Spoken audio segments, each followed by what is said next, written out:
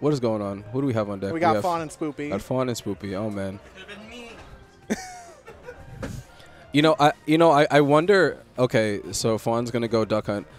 There is a set at Waypoint where I saw Fawn go ages against Spoopy, and she just smoked Spoopy completely, and it was the most amazing thing I've seen in my life. And every time, I feel it just rotates characters, and it's pretty Fawn crazy. has like probably the deepest pockets here. I think we tried to count Fawn's characters once, and I think we came up with like 8. Yeah, that seems about right. Yeah. Yeah. This is definitely gonna be a long matchup. Duck Hunt is always looking to space, and then Toon Link doesn't engage half the time. Yeah. Yeah, trying to just throw out projectiles to look for those meaningful conversions. Whereas I think the way that Fawn plays Duck Hunt, I always liken it to like setting up little obstacle courses, especially on small battlefield, which is where we've chosen to start things off. I think this is one of Fawn's best stages, easily.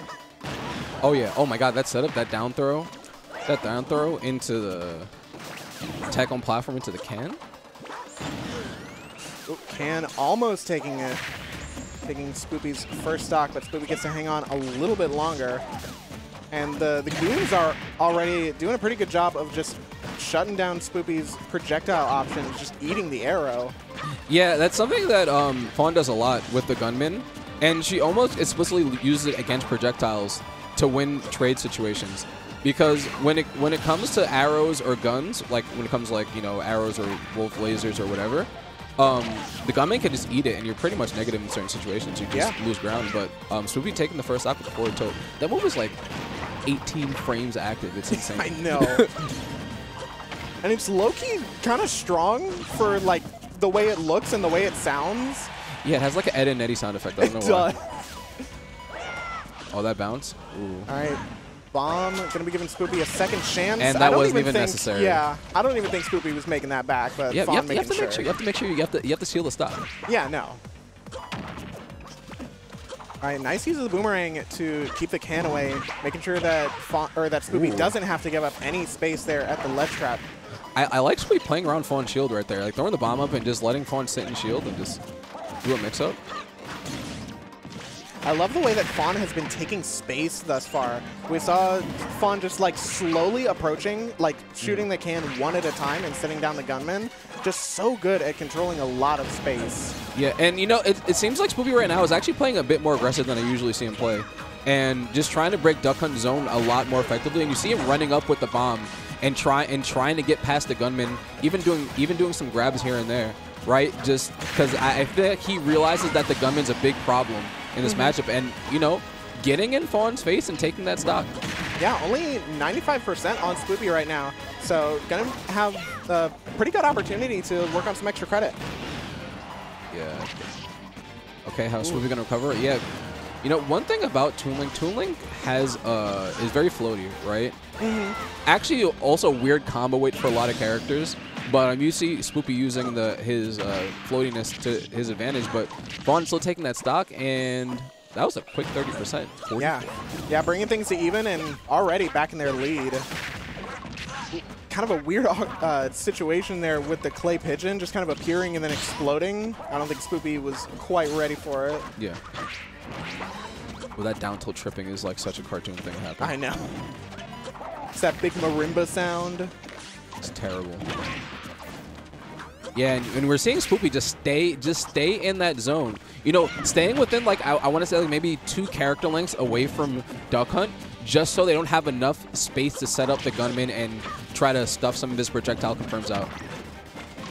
Yeah, and we've seen Fawn really hasn't had the opportunity to set up many of those like obstacle courses that we see.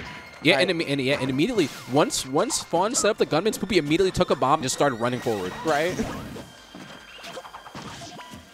Fawn, yeah, we see Fawn like crossing over top Spoopy, trying to. What was entry? Just trying to get that space necessary. Can not quite. But now has to deal with Duck Hunt ledge trapping. What a bomb pull. That was a very brave bomb pull in that situation. All right, getting sent off stage by the can, and the can is going to be taking it. Yeah, and I feel like Spoopy kind of overreacted to the can in that situation, because why wouldn't you, right? You're at the edge of the blast zone, the can zooming at you, and I feel like Spoopy had a jump there, but I feel like he wanted to save it. But yeah, I mean, good stuff by Fawn. You know what's crazy? I feel like Spoopy was kind of in control of that whole game until the last stop. Oh, absolutely. I agree. I think Fawn was able to find more opportunities to start setting up the duck hunt things.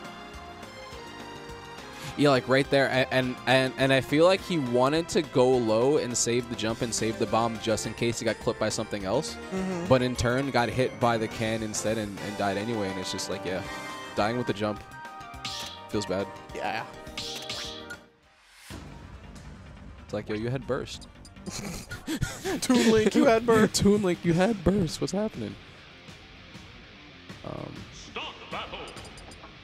right, looks like we're going to be going right back to small battlefield for game 2. Yeah, run it back. Yeah, because I feel like Spoopy was in pretty good control, had a pretty good handle of what he wanted to do. I feel like in the beginning of the game, Fawn, you know, she did a lot of her gunman setups and kind of thwarting some of the projectiles, but I feel like as the game went along, Spoopy kind of adapted to that and got a bit more aggressive. But Fawn clutched it out in the end. Let's see if maybe Spoopy could bring it back a little bit more of what we saw in the middle of those middle stocks.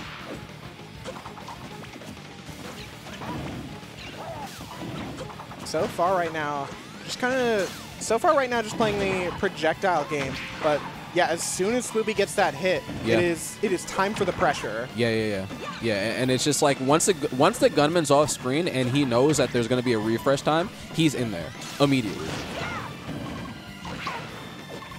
Nice slide in, turn around, up tilt. Okay. Oh, all right, Fawn now getting a chance to put on some damage of their own. Great parry, but not able to find the bomb throw out of it. Yeah, just going to that can, trying to get that set up. Yeah, and I think she's realizing right now, like, I think she's staggering the gunman a little bit differently, right? Because I feel like Spoopy's kind of getting used to the rhythm of the gunman and when she's gonna put him out. Late up air, not going to be finding it just yet. Fawn with another chance at life. Once again, up air not taking it. Yeah, reading the jump, and I feel like if just one of those were forward airs, that's the stock, right? Oh, yeah, absolutely. See, an Eddie forward tilt? No? What was that? It's the lingering explosion of the clay pigeon? One of the most annoying things in this game. Get hit by, like, the dust. The dust of the frisbee. But yeah, good on Spoopy, keeping out the pressure, staying in that mid-range area, just trying to react to whatever Fawn does. Caught the roll in, and now I don't even know what happened. How did Fawn get 41% on there? I think it was a Z drop bomb into down air into up smash. Yeah, you're better than me. But yeah, Fawn getting that confirmed clay pigeon in the back air, and now Spoopy's still in the lead, still has a lot of momentum going for him. Yeah, Fawn keeping things competitive, but getting caught by their own can right now. Has to deal with Toon Link ledge trapping. Anti-air up tilt, putting Fawn back up top. Still able to find with the residual explosion of the bomb. Now Fawn potentially getting some ledge trapping of her own. Yeah, and I feel like Spoopy is really focusing on the bomb because out of all the projectiles, I think the bomb just kills the gunman in one hit, right? Yeah. Out of all the projectiles. So I feel like Spoopy is specifically pulling out the bombs first, or throwing the bombs first, just in case Fawn does throw out the gunman. And wow, that Z draw? Yeah, to catch the can, too. That's what did Fawn in. And I think Arrow might kill gunman at, like, higher charges, but, like, who wants to charge a whole arrow? Yeah, we're not doing that. Gunman's going to be gone by the time it's ready. We use explosives, okay? Ooh, well, that would have been some disgusting. explosives. Okay. Oh, try to get the second clay pigeon.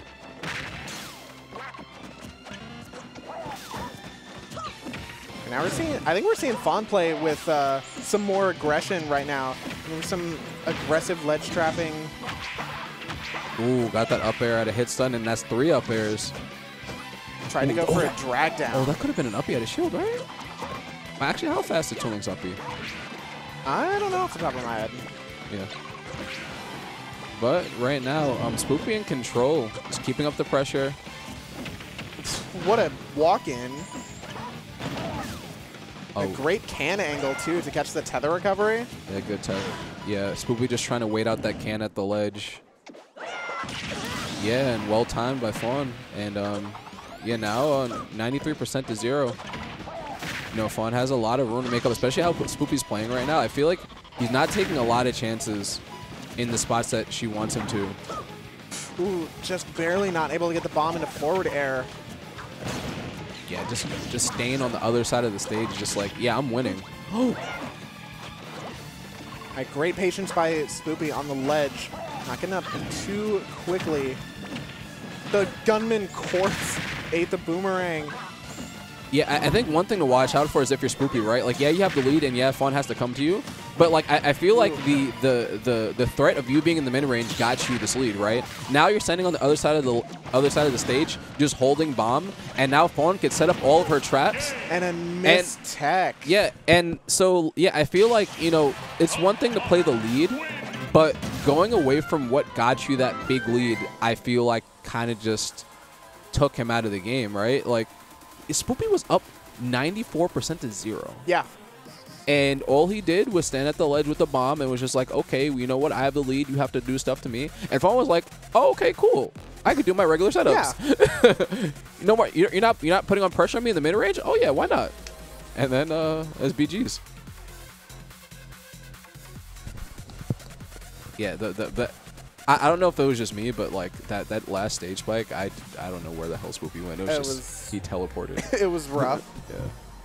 Yeah, but you know, good stuff on Fawn clutching out both games actually, because Spoopy was in control of both of these games, so that was not a small feat.